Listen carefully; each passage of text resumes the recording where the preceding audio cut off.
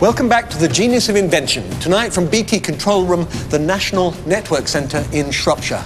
From the screens behind me, we can keep track of the 200 million phone calls which go to, from and around the UK every single day. We are a chatty lot. We take this instant worldwide contact for granted, but it relies on an extraordinary network of connections.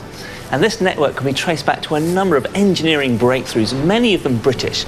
In this series, we're exploring the colourful inventors, inventions, and Britain's role in shaping the modern world. Because nothing has shrunk the globe more than our subject tonight, instant communication.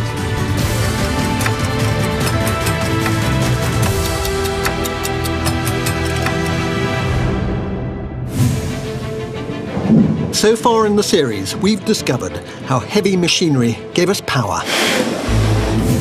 And the quest for efficient engines enabled us to travel further and faster. But tonight, it's the invisible world of electricity that drove something even more fundamental to us: connecting with others. I'm Michael Mosley, and as ever, I'm joined by my own lovely geniuses, Professor Mark Miodownik and Dr. Cassie Newland. Hi.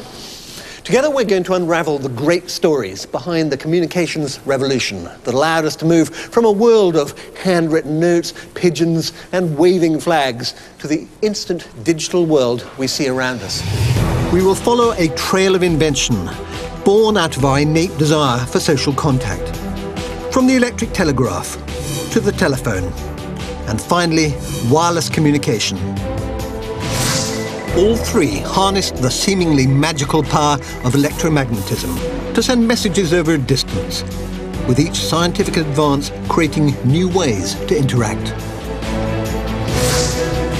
Our timeline begins almost 200 years ago, with Cook and Wheatstone's electric telegraph, an invention that launched the first information superhighway and led to a wired-up globe. The dream of an interconnected world bound by telegraph wires was one step closer.